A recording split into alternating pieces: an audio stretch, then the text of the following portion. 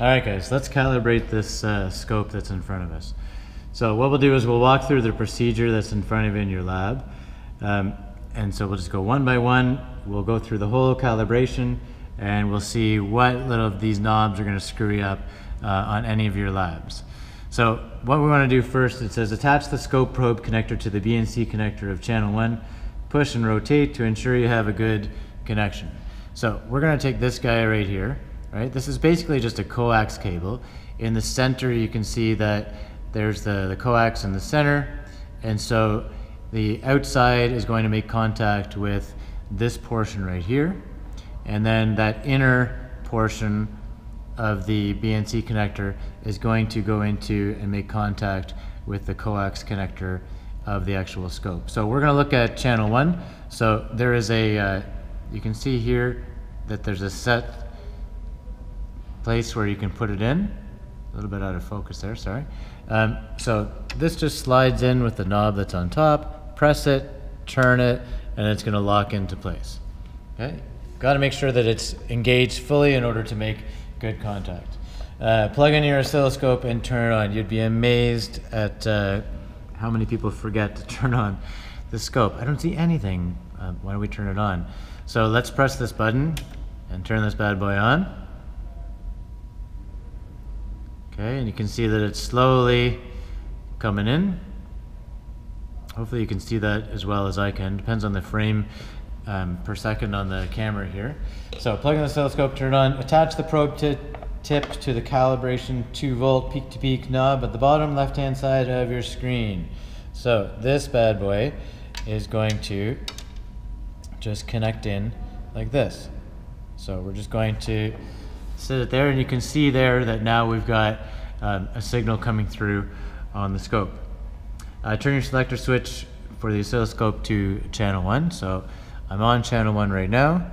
That's where I have the connector connected into, but obviously if I go to channel 2, I've got nothing, right? Dual is going to be a combination of those guys and the addition of those guys. So we don't want to do that. We just want to keep things simple and look at channel 1. Beauty. Okay, next one. Adjust your volts per division to 1 volt per division so you can see a deviation between your peak lines. Okay, so this calibration connector that we've connected up to is 2 volts peak to peak at 1000 hertz. So what we need to do now is change the volts per division. Again, we're on channel 1, so changing this knob would not make any sense whatsoever.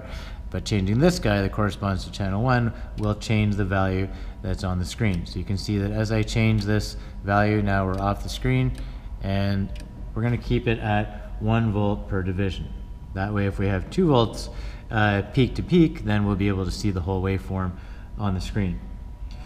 Okay, next thing, turn the variable volts division completely clockwise. So this definitely will screw you up during your lab. You'll do the whole calibration and you will forget to set this knob right here. You can see that if this knob is in the wrong position, you'll have various different outputs depending on its position. So make sure that it is turned completely clockwise.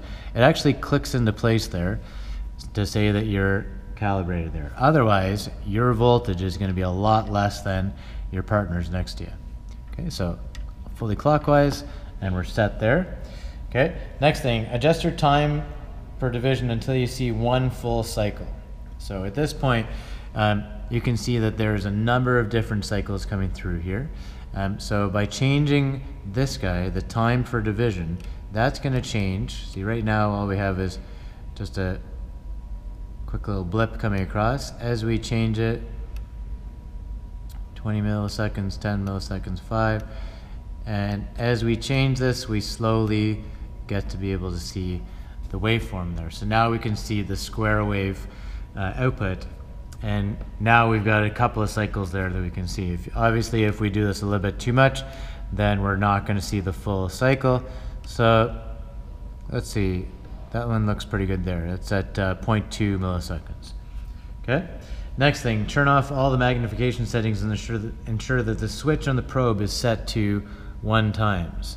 So on the actual probe, this switch here has a number of different positions. It's got a reference switch, it's got times 10, and then times 1. So if the value is too small to see on the screen, you can always multiply it by 10 by changing that switch there. But right now, let's keep it simple and let's keep it in times 1. And it looks like that's the setting that we had it on before. Here's the times 10, right? So you can see that the waveform has now been squished, and then the reference is just going to give us a straight line.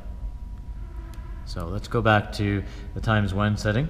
Next thing, set the trigger button to auto and adjust the trigger knob so that the wave is not scattered. So this is our trigger over here.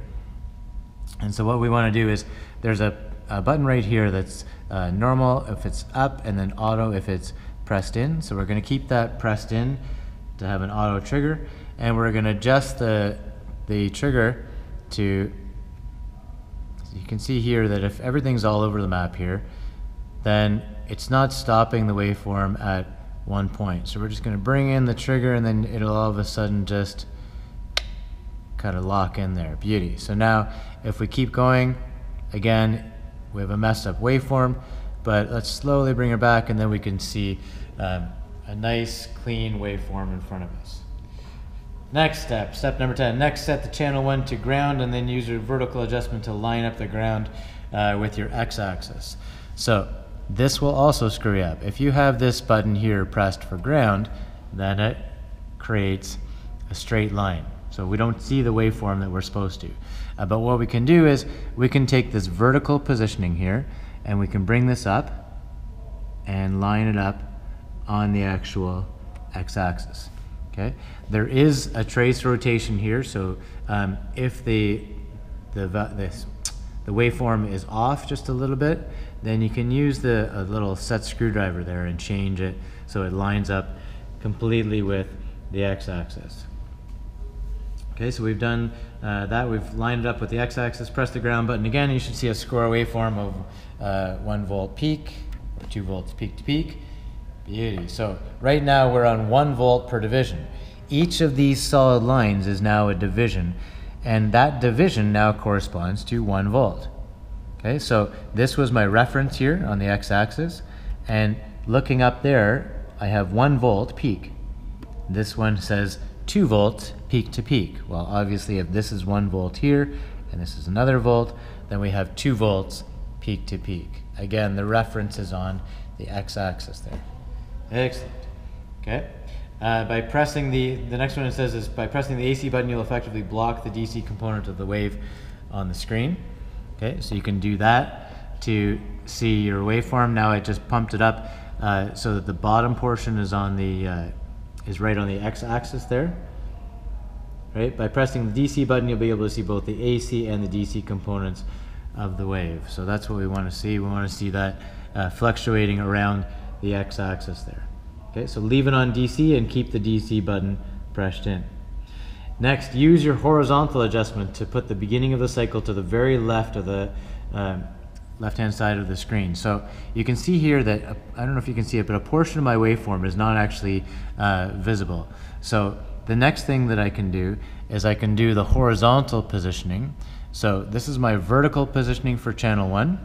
Horizontal positioning for either channel is right here. So as soon as I change this, it moves the entire waveform over. So it could be that you just have a small portion, or it could be that you have it over here. Well, that's a little bit messed up, so let's move it over so that the waveform starts. You can see there's the beginning of a new waveform. So I can just set this guy up right there. And then everything looks good. I can see a full cycle there, right? Being the negative portion.